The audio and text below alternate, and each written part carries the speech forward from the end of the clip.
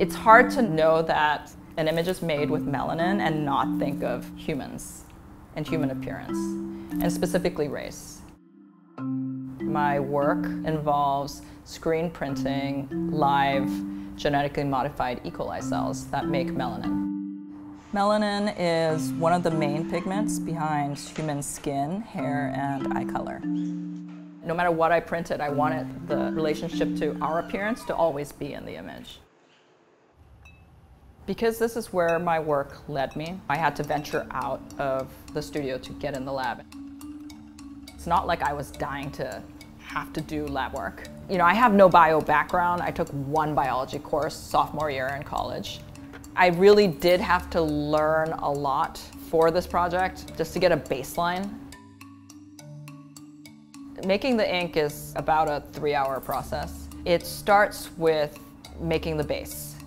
The base is all the chemicals that the E. coli needs to grow in cell numbers, and also the chemicals it needs to make the melanin itself.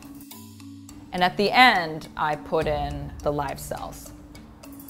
Because I'm using a silkscreen process, I use the word ink, but that's actually not really accurate because people tend to think of ink as something that already has the color in it.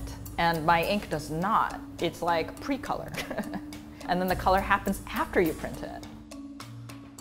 Culturally, art and science is so separated. While doing this work, it became very fluid.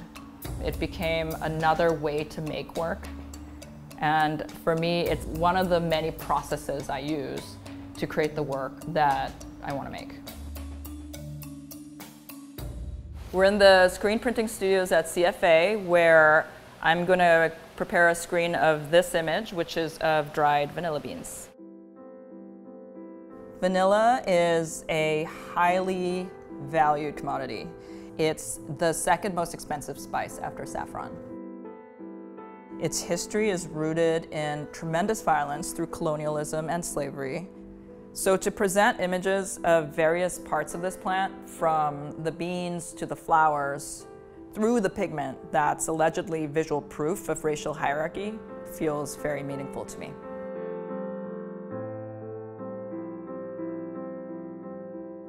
After the E. coli is printed, it's placed in an incubator for about 2 or 3 days.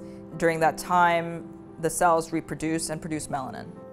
As they're reproducing, they're also evolving, which means they start to make melanin at different levels, which then distorts the image. That part became really important for this process for me, just as important as the fact that it's the same pigment that causes human appearance. Because that distortion is the clue into the unconventional pigment and process behind the image. There's something about the image when you look at it where you're like, what caused that? That's the unknown, and that's the part that keeps me going, because I'm at this point very much addicted to that surprise.